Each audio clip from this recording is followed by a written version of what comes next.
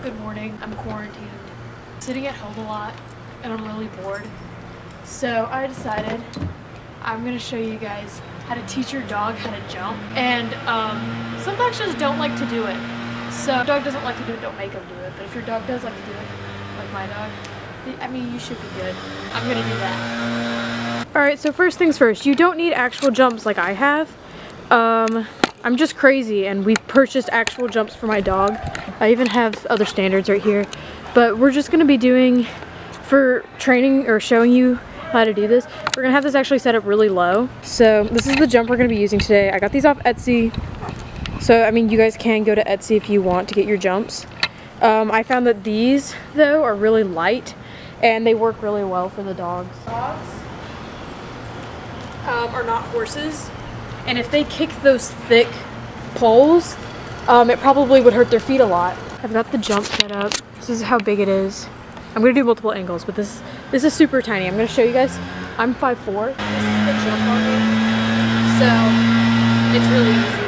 Also, I found if you do ground poles to teach your dog how to jump, they don't like care to go over them. So first thing you're gonna want to do for the dog, you kind of need them, and some toys or treats. My dog is very toy motivated and treat motivated, but mostly toys. He goes kind of crazy over them because you can take the toy down. Stay. You need to train your dog. You need to teach him basic commands like sit and down, and make sure he actually kind of respects you, because if he doesn't, he won't listen to you. So what I do is I lead him over it. He knows how to jump, so he's going to do it on his own. But I will lead him over it. Good boy. Good boy. And then give him treats. Because dogs respond very well to positive reinforcement over negative reinforcement. And then you can start adding things what you want to do. So I really like the Jolly Ball because it has a rope and I can lead him with it so he doesn't bite my hand. I do not recommend jumping your dog above that part of their arm because it is not good for their joints, especially if they're young. And he's, good boy, he's staying right now. First thing you want to do is lead him over the jump.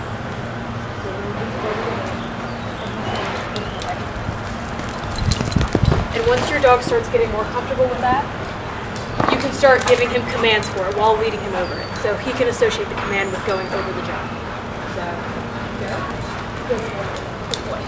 And you can tell he's very excited. He hasn't been played with yet today. That may have not been a good decision. Good boy. Good boy. That's very good. So I'm going to lead him over again. And you can use any command you'd like. It did not take me long to teach him how to do this. I do recommend not jumping your dogs when they're puppies. Puppies, like 10 weeks old puppies. But Abel has been jumping since he was a puppy, but not a baby puppy. Also, he's been doing this since, like, that's about how big he's been jumping. All right, so we're gonna have him go over it again. I'll lead him to it.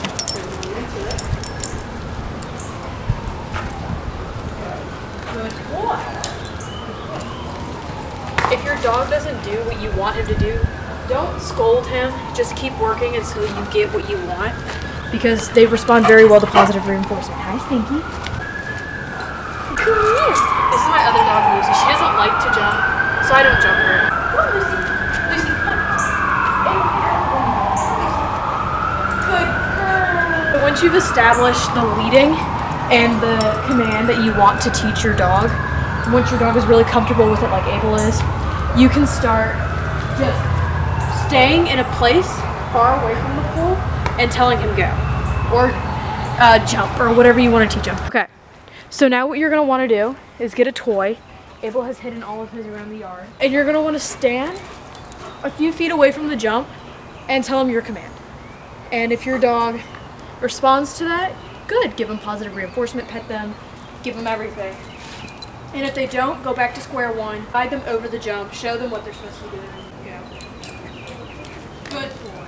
And you saw he gets very excited about jumping. He really likes it, so I make it part of his daily thing. He likes it a lot more than fetch. Do it a few more times. Watch your dog get more comfortable, get more used to jumping.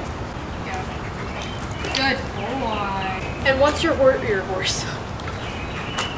dog gets more comfortable with that, you can start moving the jump up. I do not jump Abel higher than this. And you see where this is on me? This is like not even my knee. So, I do not jump him higher than this unless he is being very, very good. And I want to test him a little. Everything. Go. Good boy. Where are you going? Gotta go to the camera. Right, so we're just gonna keep it at that height for now. It's the same deal as you go up farther and farther. So next what we're gonna do is lines. Right, so what I do as a person is I get a pole, another stick, another part, the part that they're gonna jump over, right? And I set it up. I put my calves to the back of the jump, and I just do my normal strides. I go 1, 2. That's supposed to be about 1 stride, but Abel usually likes to take the long, and this will be about half of his stride. So 1, 2. That should be the second stride, but that knowing Abel, it's going to be 1. So this is probably about a 2 stride for Abel, because he likes to take those longer strides. The best thing to do once you've set up a line is to test the strides yourself. Because if you have a larger dog like I do, their strides are probably about equal to yours, generally speaking. I know with Abel, his strides are about the same as mine. So if I can do it in a 2, he can do it in a 2. If I can do it in a 3, he can do it in a 3. So on and so forth. This is easier if you know how to ride horses. So I'm gonna do this now. That back one's a little bit taller, but it doesn't matter. You can make it smaller, you can make it taller, it doesn't really matter. So I'm gonna go ahead and jump this and count my strides as I go through it. This should be a 2. I'm thinking a slow 3. So it's a 2. That's a normal 2. Go. Usually what dogs will do when they see the line is they will do the second jump. Because they see another jump, they're like, oh, I'm gonna go do it. Especially if your dog likes to jump. Because when I first started jumping Abel, he was like all bored. He was like doing bounces and everything. He loved it. All right, come here. Whoa, 1, 2. And he did it in a 2. Perfect. Good boy. He doesn't really knock that often unless it's a larger jump. But if they do knock, what I do is I give positive reinforcement. But the big goal that Abel wants, he wants this ball, right? I give positive reinforcement. I tell him good. And I have him go over it again without throwing the ball. And then if he still knocks it, then I rethink how the stridings are laid out. And if he's getting tired, then I'm like, okay, I'll just lower it. And that's usually what I end up doing. Usually he starts knocking when he gets tired. 1, 2. Good. That was really good. Good. 1, 2. Good. Good boy. That's about it for the lines. The lines, usually the dogs will want to do the lines more so than just the jump, because once they've gotten used to jumping, they know what they're going to get out of the jump. They know they're going to get the positive reinforcement, the praise, everything. Just show you some of the stuff we've been working on. Good boy, Abel. You can go. Good boy. See?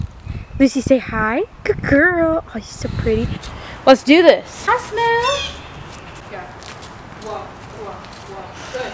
Whoa, whoa. Good. There you go. Good boy. And he did it that time, so I'm actually going to give him the ball. But if he didn't do it, I would not have given him the ball. Go. Good. Whoa. Good. Whoa. Go. There you go. Good boy. Oh, he's hiding. Are you hiding? Go. Good. Good. Whoa.